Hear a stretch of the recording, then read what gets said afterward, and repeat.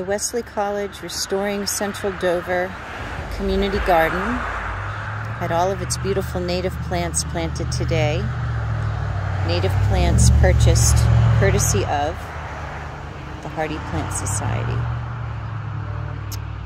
We have Baptisia and Heuchera, and we have creeping phlox and goldenrod, and we have tick seed and sea lavender and a wide assortment of beautiful, beautiful flowers.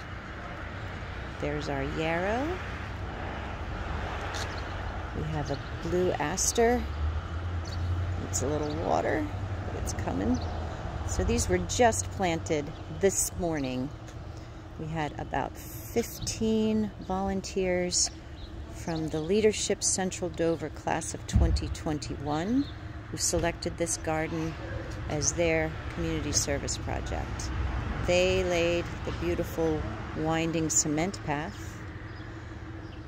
They also are providing pizza, which is what's going on over there under the tree at our recycled picnic table.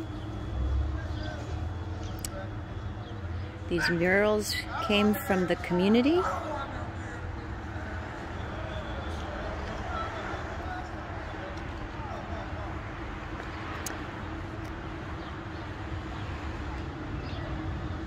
And we will be adding more of your plants because we actually had more than our pathway could use, and we're going to be making that fence over there look a little prettier. We've started.